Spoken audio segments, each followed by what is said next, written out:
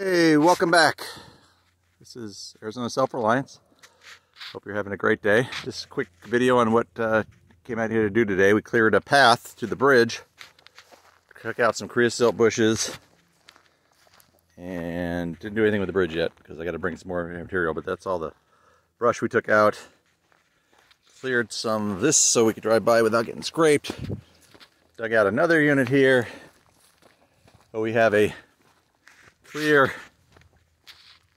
drive. It's kind of curvy at the moment, but I wanted it kind of a circular motion, so I may have to take out a few more, but for now this gets me into where I need to build my platform and I can get done. So next weekend you'll see me finish this bridge.